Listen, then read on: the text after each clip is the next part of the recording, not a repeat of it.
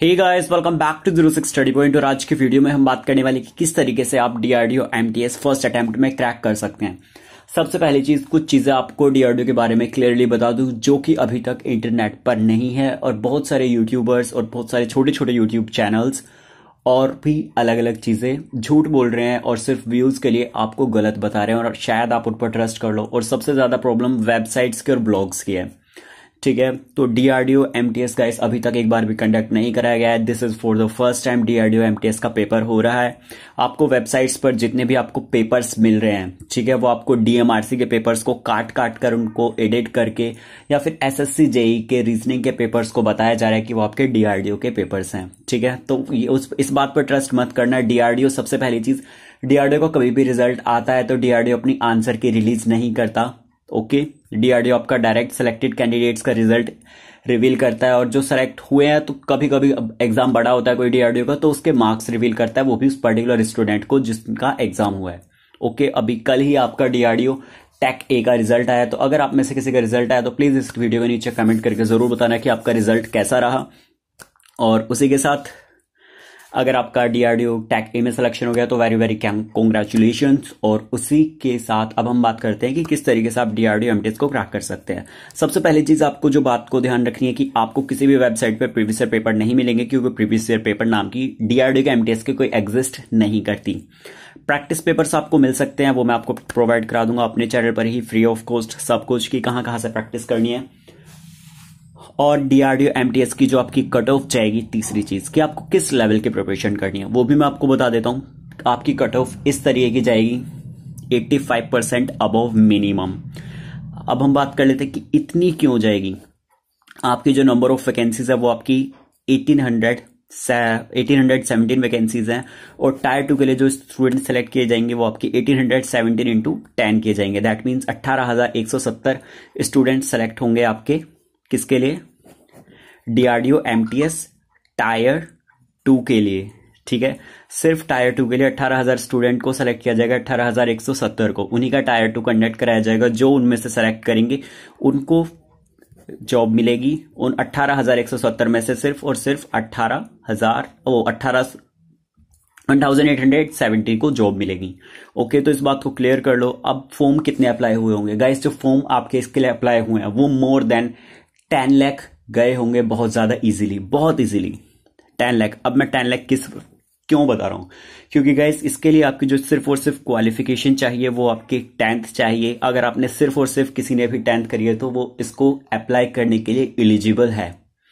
ठीक है, मैं यहां पर आपको डरा नहीं रहा, मैं यहां पर आपको अवेयर करना चाहता हूं, बताना चाहता हूं कि कंपटीशन कितना ज्यादा है। और आप अगर इसके लिए प्रिपेयर कर रहे हो तो अच्छे से प्रिपेयर करो, एग्जाम को जानकर प्रिपेयर करो। जब तक आप एग्जाम के बैकग्राउंड को नहीं जानोगे, एग्जाम का बैक स्टोरी को नहीं जानोगे, तो तब तक आपको पता नहीं चलेगा कि आपको कितनी मेहनत करनी है और कितना ज्यादा प्रिपेयर करना है। अभी मैं ये भी आपको बताने वाला हूं कि किस टाइप का आपका पेपर आएगा। ठीक है, तो 10th के यहाँ पर बेसिस पर आपका एग्जाम है। और आपने देखा होगा कि रेलवे के जितने भी एग्जाम्स होते हैं, अगर कोई भी 10th या 12th बेसिस का एग्जाम होता है, लाइक ग्रुप डी हुआ, तो ग्रुप डी में आपके जो एग्जाम के लिए अप्लाई किया हुआ है एनटीपीसी और ग्रुप डी के लिए, वो 1.8 करोड़ स्टूडेंट्स हैं गाइस। ठीक है, 1.8 करोड़ स्टूडेंट, तो यहां पर आप उसका 1% तो 10% तो ले ही सकते हो, तो आपके मिनिमम 10 लाख मान सकते हो। ठीक है, 10 लाख यहाँ पे आपके एप्लीकेशन आएंगे, पक्का आएंगे, मिनिमम आएंगे। ठीक है, स्टार्टिंग के 2 दिन के अंदर, अब जब आपका रजिस्ट्रेशन करा था, मेरे को रजिस्ट्रेशन नंबर याद है एक, उसमें लास्ट में 91,000, तो मतलब जब आपकी एप्लीकेशन स्टार्ट हुई थी तो 25 दिसंबर को ही आपके कुछ 1 लाख के मतलब 91,000 फॉर्म्स के आसपास फॉर्म फिल किए जा चुके थे। और आज आपकी काफी ज्यादा डेट है। अगर आप में से किसी ने आजकल में अपना फॉर्म फिल किया है, तो जब आप अपना फॉर्म फिल कर लोगे और उसके बाद का जो आपका एक रजिस्ट्रेशन नंबर जनरेट होगा एप्लीकेशन फिल करने के बाद, आप उसकी लास्ट की डिजिट्स को पढ़ना, आपको पता चल जाएगा कि कितने एप्लीकेशन अभी तक फिल किए जा चुके हैं और आपका उसमें से कौन सा नंबर है। ठीक है, तो इस बात को ध्यान रखना, पता चल जाएगा इससे आपको। तो मिनिमम आप 10 लाख लेकर चलते हो, आपकी सीटें 1817 हैं। मैं डरा नहीं रहा, डरो मत, मैं बताऊंगा किस तरीके से क्रैक होगा। यहाँ पे ऐसे ही नहीं लिख दिया मैंने। 10th बेसिस पर आपका एग्जाम है तो एप्लीकेशन ज्यादा है, कॉम्पिटिशन ज्यादा है। अब बात आती है यहाँ पर आपकी कट ऑफ इतनी ज्यादा क्यों जाएगी। ठीक है, हम रेलवे से कंपेयर करते हैं। बहुत सारे स्टूडेंट्स बोलते हैं कि रेलवे में भी नहीं गई थी इतनी, तो भाई बात को सुनो क्यों जाएगी, क्योंकि रेलवे जो है आपका जोन वाइज डिवाइड होता है। ठीक है, जोन वाइज डिवाइड होता है, फिर उसमें भी आपकी रेलवे में इतनी ज़्यादा कैटेगरीज होती हैं, उसके अकॉर्डिंग भी वो डिवाइड होता है। यहाँ भी आपकी कैटेगरीज हैं, ऐसा नहीं है कैटेगरीज नहीं है, बट यहाँ पर आपकी जो टोटल नंबर ऑफ वैकेंसीज है वो प्रॉब्लम है। ठीक है, यहाँ पे आपकी जो ना तो एक तो आपका जोन वाइज यहाँ पे डिवाइड नहीं है, अगर जोन वाइज कुछ भी डिवाइड होता है तो बहुत ज्यादा फर्क पड़ जाता है कट ऑफ में, बट यहाँ पे आपकी ओवरऑल ऑल इंडिया 1817 वैकेंसीज है। अप्लाई करने वाले 10 लाख बच्चे हैं, मिनिमम 10 लाख बच्चे हैं। अब आप बोलोगे कि 10 लाख क्यों होंगे, मैं बता देता हूं 10 लाख क्यों होंगे। क्योंकि एसएससी जेई में मैकेनिकल की 3 सीटें थी 2017 में, ठीक है। और चलो एसएससी जेई का छोड़ो, सिर्फ और सिर्फ एसएससी जेई एग्जाम है ना, ठीक है। मैं डिप्लोमा और बीटेक वालों को बता रहा हूं। आप बोलोगे वहां किसको क्यों ले रहा है, क्योंकि एसएससी जेई और डिप्लोमा और बीटेक वाले इसके लिए 100% अप्लाई करेंगे, क्योंकि जहां डीआरडीओ और इसरो का नाम आता है वहां पर हर एक बीटेक और डिप्लोमा वाला स्टूडेंट अप्लाई करता है। गाइस आप इस बात को ध्यान रखना, वो ये नहीं देखता कि वो 10th बेस्ड जॉब है 12th बेस्ड जॉब है। जहां डीआरडीओ या इसरो का नाम आता है वहां पर हर एक ग्रेजुएट, हर एक 12th 10th diploma BSc BCom सब हर एक अप्लाई करता है, क्योंकि डीआरडीओ और इसरो आपका बहुत ही अच्छा डिपार्टमेंट है। जिस तरीके से रेलवे है, रेलवे से भी ज्यादा बेटर आपका डीआरडीओ और इसरो है, ऊपर से नाम में ही दम है यार, ठीक है। तो आप बात को समझो, तो एसएससी जेई का जो हर साल एप्लीकेशन आते हैं वो आपके 3 लाख प्लस आते हैं। उसमें आपकी वैकेंसीज कितनी होती हैं, 125, 1500, कभी 256, ठीक है। इस तरीके से आपकी वैकेंसीज होती हैं। 256 वैकेंसीज के लिए 3 लाख एप्लीकेशन, जब भी इसमें क्वालिफिकेशन आपकी ग्रेजुएशन और डिप्लोमा मांगी गई है। यहां तो आपकी जब भी 1817 क्वालिफिकेशन सिर्फ 10th मांगी गई है, ठीक है। तो इस तरीके से आप अंदाजा लगा सकते हो कि मिनिमम 10 लाख तो आपके एप्लीकेशन जाने ही वाले हैं। ओके, यहां से आपका कंपटीशन का क्लियर हो गया। कट ऑफ का आपका मैंने बता दिया कि जोन वाइज आपकी वैकेंसीज डिस्ट्रीब्यूट नहीं है, कोई भी जोन वाइज नहीं है, ऑल इंडिया वैकेंसीज है ये। तो ऑल इंडिया के अकॉर्डिंग आपकी जो सीटें हैं वो 1817 हैं। आपका ऑल इंडिया जो कंपटीशन है वो आपका कितना है, 10 लाख मिनिमम बच्चे। मैं अभी बता रहा हूं, बहुत कम बताए मैंने, ठीक है, बहुत ही ज्यादा कम बताए हैं, तो इस बात को ध्यान रखो, 10 लाख मैंने बहुत कम बताए हैं। ओके, तो इतना तो ये तो हो गया बात आपकी कंपटीशन की। अब बात आती है गाइस आपके प्रिपरेशन की। आपको प्रिपरेशन किस तरीके से करना है गाइस। सबसे पहले आपको पेपर 2 पे अभी फोकस नहीं करना, आपको फोकस करना है पेपर 1 पर।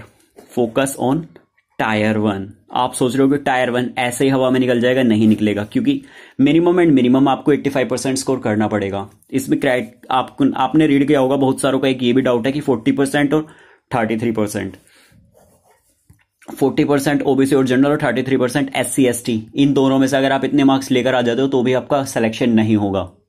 टायर 2 के लिए सिलेक्शन नहीं होगा। टायर 2 के लिए सिर्फ और सिर्फ 1:10 का फॉर्मूला यूज किया जाएगा। लाइक अगर आपका पेपर होगा, जब आपका पेपर होगा टायर 1, तो उसमें टायर 2 के लिए सिर्फ 18,170 बच्चों को सिलेक्ट किया जाएगा। वो क्यों किया जाएगा, भले ही आप में से यहाँ पे 2 लाख ने अपनी 40% क्रैक करी हो और 3 लाख ने आपने 33% करी हो, उससे फर्क नहीं पड़ेगा, सिर्फ इतनों को सेलेक्ट किया जाएगा। और इतनों को किस तरीके से सेलेक्ट किया जाएगा, जिसके मैक्सिमम मार्क्स होंगे, ठीक है।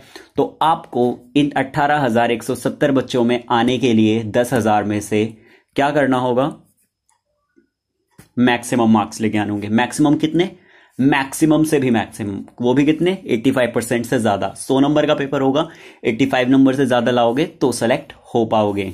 आपके 3 सब्जेक्ट आते हैं टायर 1 में, तो टायर 1 पे फोकस करो। टायर 1 में आपका आता है रीजनिंग, ठीक है, रीजनिंग एंड जनरल एबिलिटी, और सेकंड आता है आपका जनरल अवेयरनेस, और थर्ड आता है आपका मैथमेटिक्स। इन दोनों की क्लासेस ऑलरेडी स्टार्ट हो चुकी हैं हमारे चैनल पर। रात को 8 बजे आपकी रीजनिंग आती है, और रीजनिंग में गाइस मैं आपको हर एक वैसे क्वेश्चन कर रहा हूं जैसे आपके क्वेश्चंस आएंगे।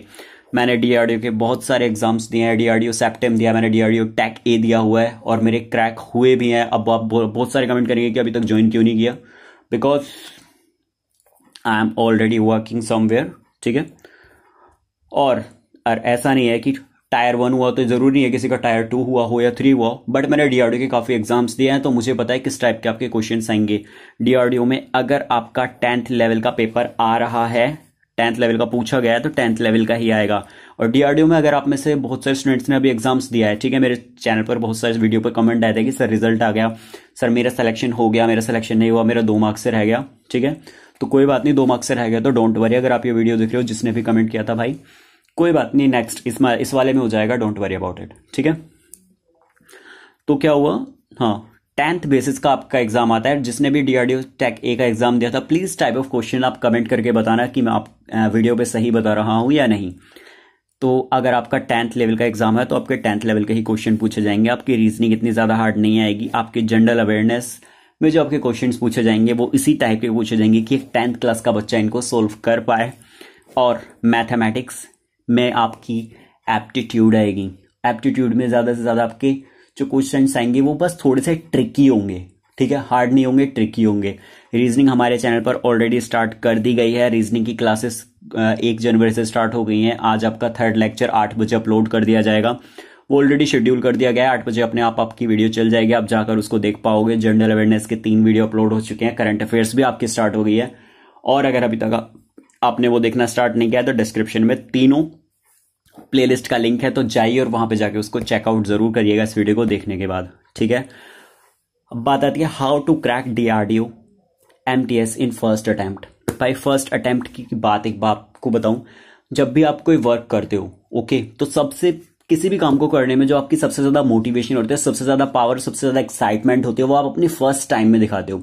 सेकंड टाइम जब आप उसको करते हो तो आपके पास एक्सपीरियंस जरूर होता है, बट आपके पास वो पावर और वो मोटिवेशन नहीं होती जो आपके पास फर्स्ट टाइम में थी, ठीक है। बट आपने जब फर्स्ट टाइम में उसको अचीव करना चाहते हो, ओके, जब आप फर्स्ट टाइम में उसको अचीव करना चाहते हो और आप उसको अचीव नहीं कर पाते हो और आप उसको दिल से प्यार करते हो, बहुत ज्यादा मेहनत करते हो उसके लिए, तो सेकंड टाइम के लिए मोटिवेशन आती है। बट अगर आप अपने फर्स्ट टाइम में अपना 100% नहीं दोगे तो ये बात की गारंटी है कि आपका सेकंड टाइम में भी क्लियर नहीं होगा। तो अगर आप चाहते हो कि आपका फर्स्ट टाइम में क्लियर हो तो अपना 100% बेस्ट दो। 100% बेस्ट किस तरीके से दोगे? अपना एक टाइम टेबल बनाओ, भले ही आप अपना 6 आवर्स का टाइम टेबल बनाओ। चलिए हम टाइम टेबल की बात कर ही लेते हैं, ठीक है। इस एग्जाम के लिए कितना ज्यादा पढ़ना जरूरी है, तो अगर आप अपना एक टाइम टेबल बनाते हो 6 आवर्स का, लेट्स डू इट। हम एक टाइम टेबल में आपको बता ही देता हूं कि किस तरीके से आपको अपना सिलेबस प्रिपेयर करना है, ओके। तो ये हो गया आपका रफ शीट, एक पेपर, 6 आवर्स। आपको दिन में 6 घंटे पढ़ना है। अगर आप 6 घंटे पढ़ना चाहते हो तो आपको करना क्या है? आपके 3 सब्जेक्ट्स हैं, 3 सब्जेक्ट्स। 3 सब्जेक्ट्स में एक आपकी रीजनिंग हो गई, एक आपका जनरल अवेयरनेस हो गया और एक आपकी मैथमेटिक्स हो गई, ओके। रीजनिंग, जनरल अवेयरनेस और मैथमेटिक्स। जो भी चीज आपकी सिलेक्शन कराएगी उसको बोलते हैं मैथमेटिक्स और एक उसको बोलते हैं रीजनिंग। ये किसी की स्ट्रांग नहीं होती, ये सबकी स्ट्रांग होती है और ये किसी किसी की स्ट्रांग होती है, ठीक है। और ये बहुत सारे स्टूडेंट्स आप में से ऐसे हैं जिनकी ये भी प्रॉब्लम है। तो इसके लेक्चर्स ऑलरेडी स्टार्ट हो चुके हैं। जैसे ही इन दोनों के लेक्चर प्रॉपर्ली एक शेड्यूल बन जाएगा प्रॉपर मेरा कि इन दोनों को अपलोड करने का, मैं ये भी स्टार्ट कर दूंगा। रीजनिंग और जनरल अवेयरनेस आपकी एवरेज स्टार्ट हो गई है। रीजनिंग में आपका क्या आता है? रीजनिंग में आपकी सीरीज आती है, रीजनिंग में आपका कैलेंडर आता है, रीजनिंग में आपका डाइस आता है, रीजनिंग में आपके सेटिंग अरेंजमेंट आता है, स्पोर्टिंग एरर आता है, एनालॉजी आती है। रीजनिंग में आपके जितने भी टॉपिक्स हैं वो आपके सारे इसमें इंक्लूड करे जाते हैं, ठीक है। डीआरडीओ को कोई अपना पर्टिकुलर सिलेबस रिलीज नहीं करता, डीआरडीओ ने कोई ऑफिशियली अपना सिलेबस रिलीज नहीं किया। जो जो टॉपिक्स आते हैं, जो जो एग्जाम्स में आए हुए हैं, डीआरडीओ सेप्टेम अगर आप मेरे चैनल पर सर्च करोगे, ठीक है, DRDO सेप्टेम previous year question papers, okay, या फिर डीआरडीओ सेप्टेम पेपर जो आया हुआ पेपर है। लाइक डीआरडीओ सेप्टेम का एक बार पेपर आया था 2019 में या 18 में, 18 के लास्ट में एक पेपर हुआ था डीआरडीओ का। तो उसके जो क्वेश्चंस हैं वो मैंने पेपर पे लिख के पोस्ट करे हुए हैं, वो आपको मिल जाएंगे। आप उसको जाके एक बार जरूर चेकआउट करिएगा। आपको नहीं मिलता तो मैं शायद इस वीडियो के लास्ट में उस वीडियो को लगा दूं, या फिर आई बटन पे वो आपको मिल जाए, या फिर आपको नीचे डिस्क्रिप्शन में लिंक मिल जाएगा। तो तीनों जगह आप उसको चेक कर लीजिएगा। वरना आप डीआरडीओ सेप्टेम 0906 स्टडी पॉइंट यूट्यूब पर डायरेक्ट सर्च कीजिएगा, वो वीडियो पक्का ऊपर आ जाएगी, ठीक है। तो ये आपके सारे टॉपिक्स आते हैं। हमने आपका सीरीज करा दिया है। सीरीज का आपको कल को इसका टॉपिक खत्म हो जाएगा, 4 जनवरी को सीरीज आपकी पूरी खत्म हो जाएगी। सीरीज बिल्कुल स्टार्टिंग से बिल्कुल 0 टू हीरो वाली बात करी है हमने यहाँ पे, ठीक है, शून्य से शिखर तक, ओके। अगर आप बिल्कुल 0 पे हो, सीरीज आपको बिल्कुल नहीं आती, तो मैं गारंटी लेता हूं कि सीरीज आपको इन 4 लेक्चर में इतनी आ जाएगी कि आप कोई भी क्वेश्चन, आप एसएससी सीजीएल का, आप एसएससी बैंकिंग का, या फिर आप कोई भी एग्जाम, बस आप एक सीरीज का क्वेश्चन लीजिए और आप उसको सोल्व कर पाओगे। मैंने ऐसी सीरीज पढ़ाई है। कैलेंडर में ऑलरेडी पढ़ा चुका हूँ, वो भी आपको मेरे चैनल पर मिल जाएगी। डाइस मिल जाएगा और भी बहुत सारे टॉपिक्स हैं जो मैं पढ़ा चुका हूँ, ठीक है। तो रीजनिंग और जनरल अवेयरनेस पे आप मेरे चैनल पर डिपेंड रह सकते हो। और मैं ये नहीं कह रहा कि आप सिर्फ मेरे चैनल से पढ़ो, आपको जहां से कंफर्टेबल लगे, आपको जहां से अच्छा लगे, आपको जो टीचर अच्छा लगता है आप वहां पे जाके पढ़िए। तो ये तो बात हो गई रीजनिंग की और जनरल अवेयरनेस की। रीजनिंग आपकी 35 नंबर की आएगी, नहीं बता दो, और जनरल अवेयरनेस आपकी 30 नंबर की आएगी। जनरल अवेयरनेस में आपका क्या आएगा, जनरल अवेयरनेस की भी थोड़ी सी बात कर लेते हैं। हम यहाँ पर टाइम टेबल की बात करने वाले हैं, मैं जल्दी से बता देता हूँ। जनरल अवेयरनेस में आपकी पॉलिटी आएगी, ज्योग्राफी आएगी, आपके आर्टिकल्स आएंगे, आपके रिवर से रिलेटेड क्वेश्चन आएंगे, आपके म्यूजियम से रिलेटेड क्वेश्चन आएंगे, आपके इंडिया के इंपॉर्टेंट डेज एंड डेट से रिलेटेड क्वेश्चन आएंगे, आपके रिसेंट अवार्ड से रिलेटेड क्वेश्चन आएंगे, आपके स्पोर्ट्स और स्टेडियम और सीईओ से रिलेटेड क्वेश्चन आएंगे, ठीक है। मैथमेटिक्स में तो आपकी मैथमेटिक्स ही आएगी और उसको करे बिना आप कुछ कर नहीं सकते। तो अब बात कर लेते हैं कि 6 घंटे आपको टाइम को डिवाइड कैसे करना है। 6 घंटे के लिए आपको सबसे इंपॉर्टेंट चीज, आपको मिनिमम 1 घंटा देना है आपका एवरीडे रीजनिंग को, ठीक है। अगर आप मॉर्निंग में उठते हो, आप दिन में पढ़ते हो, तो हम ये टाइम टेबल बना लेते हैं। लाइक अगर आप सुबह 5 बजे उठते हो, ओके, तो 5 से 6 बजे तक 5 to 6 मैंने जो रीजनिंग की रात को वीडियो कराई, आप उसको देख सकते हो, उसको डाउनलोड करके पढ़ सकते हो जैसा आपका मन करे। आप 5 से 6 बजे उसको देख सकते हो। आधे घंटे की मुश्किल से वो वीडियो होती है, आपको पूरा टॉपिक समझ में आएगा। डिटेल में पढ़ाया मैंने, आधे घंटे की वीडियो होती है, उससे ज्यादा नहीं होती वो, ओके। तो 5 से 6 बजे के बीच आप रीजनिंग का 1 घंटा पढ़ सकते हो, उस वीडियो को देख सकते हो और अपने साथ अपने पास से क्वेश्चन को लगा सकते हो। उसके बाद 5 से 6 आपका 1 घंटा हो गया, रीजनिंग हो गया, ओके। उसके बाद 6 बजे मॉर्निंग में, सुबह 6 बजे मैं आपकी करंट अफेयर्स अपलोड कर देता हूं। करंट अफेयर्स को आप 6 बजे पढ़ सकते हो, लाइव वीडियो पे आके करंट अफेयर्स वहां से कर सकते हो। जनरल अवेयरनेस आपकी वहां से हो गई, सुबह सुबह करंट अफेयर्स हो गए आपके। उसके बाद आप अपना 1 घंटा जनरल अवेयरनेस के लिए दे सकते हो, ठीक है। जनरल अवेयरनेस आप ल्यूसेंट से पढ़ सकते हो। ल्यूसेंट का लिंक मैं आपको पोस्ट कर दूंगा, मैं एक ब्लॉग का लिंक दूंगा मैं आपको इस बुक इसके नीचे, ठीक है। इस वीडियो के नीचे एक ब्लॉग का लिंक है, मैंने आपके लिए बनाया वो स्पेशली। तो वहां से आप जाके ल्यूसेंट को देख पाओगे, या जो भी होगा मिल जाएगी। या फिर मैं नेक्स्ट किसी वीडियो में आपका बुक्स के लिए मैं एक काम करता हूँ, आपके अलग वीडियो ही बना दूंगा जिसमें आपको डीआरडीओ के लिए सारी बुक्स मिल जाएंगी, ओके। कमेंट करके बताना कि वीडियो आपको कब तक चाहिए। जीए ल्यूसेंट, ओके। जनरल अवेयरनेस के लिए आपके ल्यूसेंट हो गए, आपके 2 घंटे हो गए 6 में से। अब बात आती है आपकी सुबह, आप अपना नाश्ता करके आप नहा वहा के एकदम फ्रेश होके आप 8 बजे से पढ़ सकते हो 12 बजे तक। 9, 10, 11, 12 आपके 4 घंटे यही हो जाते हैं मैथमेटिक्स, ठीक है। 4 घंटे आप अपनी मैथमेटिक्स कर सकते हो। मैथमेटिक्स के लिए आप क्या क्या बुक यूज कर सकते हो। अगर आपका लेवल मैथमेटिक्स लेवल बिल्कुल 0 है तो एक बुक आती है एमटायरा।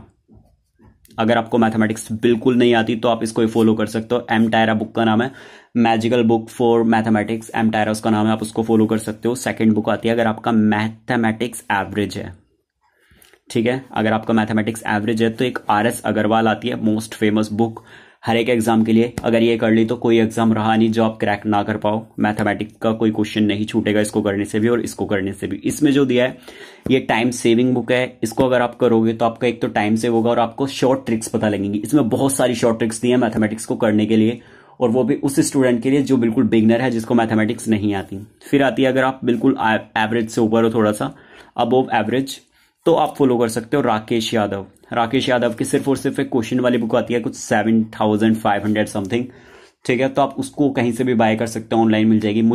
मैंने कोई स्पॉन्सर कुछ नहीं है, मैं सिर्फ प्रॉपरली एक भाई की तरह बता रहा हूं आपको कि ये बुक हैं मैथमेटिक्स की जिनको आप फॉलो कर सकते हो। ल्यूसेंट को आप जनरल अवेयरनेस को फॉलो कर सकते हो।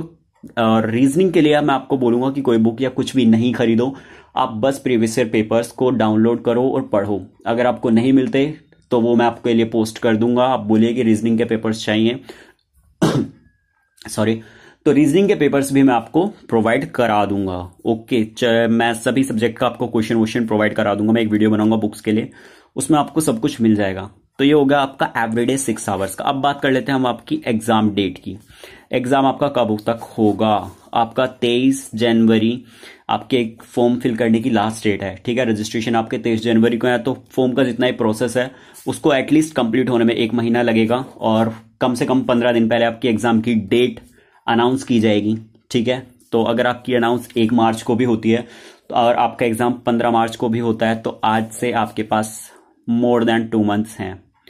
2 महीने 6 घंटे पढ़कर आप ये एग्जाम क्रैक कर सकते हो और 2 महीने में आप अपनी लाइफ चेंज कर सकते हो। अब आप बोलोगे कि डीआरडीओ में जाकर से लाइफ कैसे चेंज होगी। भाई डीआरडीओ में जॉब करना एक पर्सनैलिटी से रिलेटेड है, ठीक है। वहाँ पर DRDO, just think about it, आपके में अगर कोई आर्मी में जाना चाहता है ना और वो नहीं जा पा रहा, तो उसके लिए सेकंड जो ऑप्शन होता है वो आपका डीआरडीओ और इसरो होता है, ठीक है। तो इसी से बात से रिलेटेड है, आप समझ जाओगे जब आप इसके लिए मेहनत करोगे और इसके बारे में ज़्यादा जानना चाहोगे। जनरल अवेयरनेस के बारे में, जनरल अवेयरनेस रीजनिंग की वीडियोस की क्लासेस आप ले सकते हो। मैथमेटिक्स की जितनी ज़्यादा डिमांड आएगी मैं उतनी जल्दी आपकी मैथमेटिक्स की क्लासेस भी स्टार्ट कर दूंगा। और ये वीडियो काफ़ी ज़्यादा बड़ी हो गई है। वीडियो अच्छी लगी तो वीडियो को लाइक ज़रूर कर दीजिएगा, शेयर ज़रूर कर दीजिएगा अपने सभी फ्रेंड्स के साथ। और अगर अभी तक आपने चैनल को सब्सक्राइब नहीं किया है तो प्लीज़ बिना सब्सक्राइब करे मत जाना, क्योंकि आपके DRDO MTS की क्लासेस ऑलरेडी स्टार्ट हो चुके हैं और चल रही हैं बहुत अच्छे से, ठीक है। तो उन सभी को जाके देखो, जब लाइव हो जब जाके देखो। वीडियो अच्छी लगी तो लाइक शेयर कमेंट और सब्सक्राइब करना मत भूलना। So with that said, bye bye, take care and all the best.